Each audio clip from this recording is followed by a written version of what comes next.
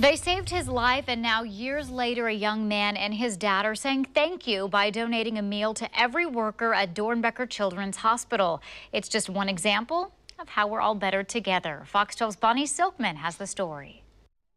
In Chinese culture, we express our love by making sure everyone is well fed in the family. For Jimmy Lee and his father Shabin, these are the family members they're feeding today, the nurses and doctors at Doernbecher Children's Hospital.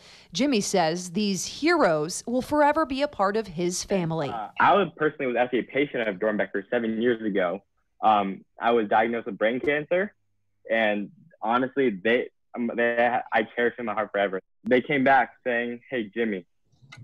My dad had tears in his eyes, and my doctor said, "You have a brain tumor." That's why Dad, son, and the Oregon Chinese American community dropped off hundreds of meals for the hospital staff, the ones now facing a pandemic, the ones who saved Jimmy's life. They have the best doctors, best nurses. It was like our way of showing thank you for serving the kids and saving my life, you know?